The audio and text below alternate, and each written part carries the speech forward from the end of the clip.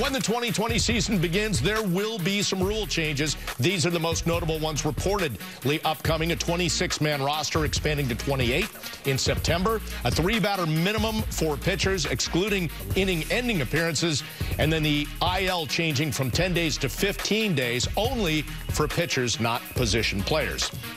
So let's begin with the 3-batter rule. It has been a point of contention. You want that lefty-lefty matchup, but guess what, Flash? That lefty's going to have to stay in there a little longer to work. And he is, but I think if you think about the Yankee bullpen, this rule is probably not going to bother them more than other bullpens in the league because, to your point, we have Zach Britton who can get lefties or righties out. We have Ottavino, a right-hander, can get lefties or righties out. Chad Green, doesn't matter, lefty or righty. So I think they're better equipped to handle this. I think you're going to get in situations late in games where maybe you have a 4-run lead and you want to throw one of your lower leverage guys out there. He's got to face 3 batters before one of the big boys comes in after them. But all 5 of these guys, doesn't matter lefty, righty, Jack, they can get the job done. They can clean out an inning. Yeah, you look at the splits they had from last year, and you're absolutely right. The only guy who had a little bit of a different split, Ottavino, 177 against right-handed batters, 241 against lefties. Still a low batting average against lefties, but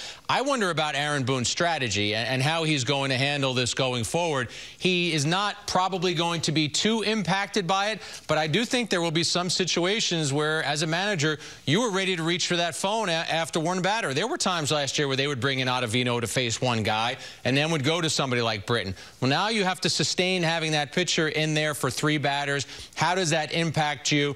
I don't love it. I would rather the manager have the opportunity to decide which pitcher he wants to face, that batter at that moment. I don't love the fact that Major League Baseball is dictating you have to take a 3-batter chunk. And they did this to try to speed the games up, right? So my question is, how much is it really going to speed up the game? A couple of minutes at the end of the night? That's one of the things we'll obviously be paying attention to during the year. We talked about Aaron Boone a lot in this segment, and I'm anxious or eager to talk to him in spring training and get inside of his mind a little bit. He's going to have to, I believe, talk to some of his relievers and let them know.